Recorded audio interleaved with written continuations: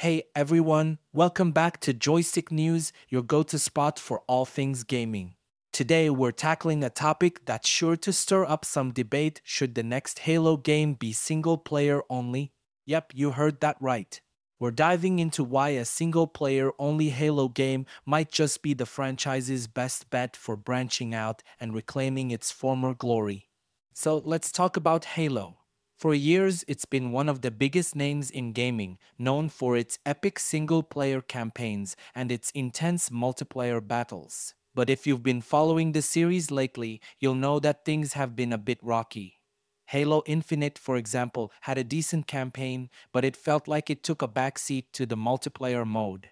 And that's a trend we've been seeing for a while now, multiplayer getting all the love, while single-player content seems to be an afterthought.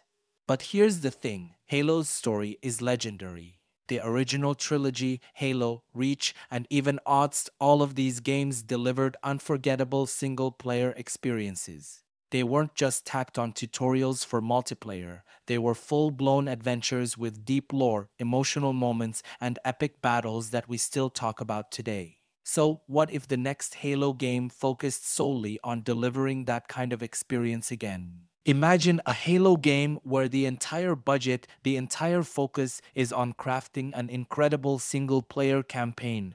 No need to balance weapons or abilities for PvP, no distractions, just a pure story driven experience.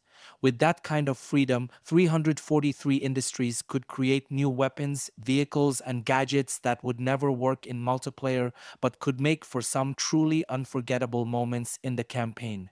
And let's not forget, the gaming industry is full of examples showing that single-player games can still be hugely successful. Just look at Sony's lineup with titles like God of War, The Last of Us, and Horizon Zero Dawn. These games prove that there's still a massive audience out there for high-quality, story-driven experiences. And Halo could be the next big hit in that space.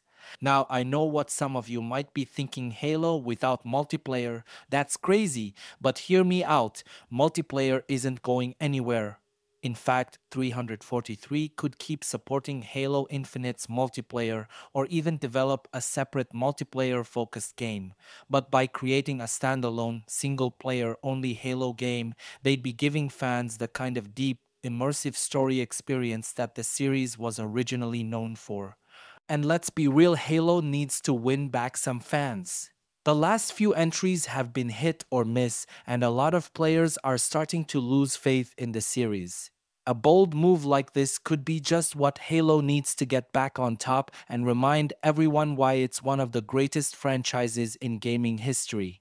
So, what do you think? Is it time for Halo to go single player only, or should the series stick to its multiplayer roots? Drop your thoughts in the comments below and let's get this discussion going. And if you enjoyed the video, don't forget to hit that like button and subscribe for more gaming news and debates. Until next time, keep gaming and we'll see you in the next video.